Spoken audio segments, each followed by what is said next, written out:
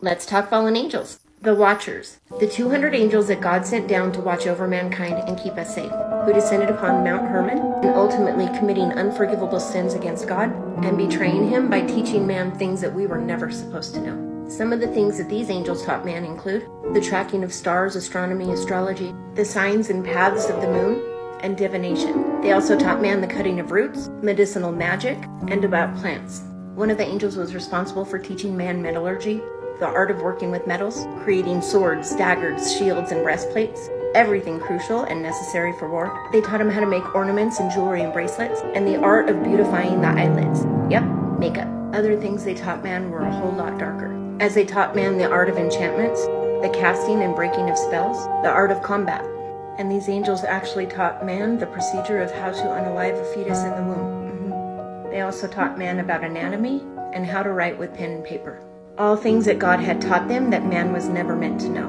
But here's my favorite part. The book of Enoch, chapter 16. God tells Enoch, go back to the Watchers and tell them this. You had been in heaven, but all of the mysteries had not yet been revealed to you. And you worthless ones. And these in the hardness of your hearts you have made known to the women, and through these mysteries women and men work much evil on earth. Say to them, therefore, you have no peace. God for the mic drop. Of course God wouldn't teach them anything but worthless mysteries. But the fallen angels' teachings of these things to men were by far the smallest of their sins against God. When, not long after arriving on Mount Hermon, these angels found themselves quickly enamored and infatuated with the beauty of mortal women. And together these angels devised a plan to take these women as wives and to lay with them.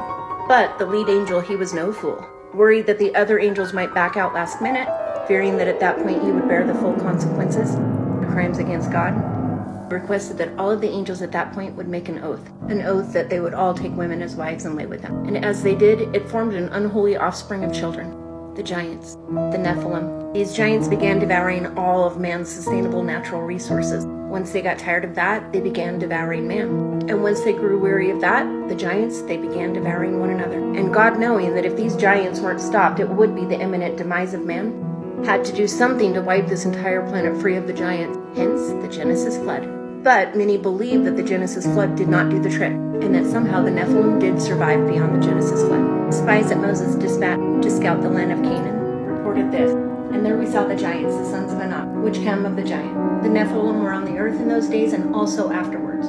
God knew that he would have to punish these angels and make them an example in front of man for the unforgivable sins that they had committed against God. All of them chained and imprisoned, 4 of which he imprisoned beneath the great Euphrates River, where they will remain for 70 generations until the day they are released to kill 1/3 of mankind.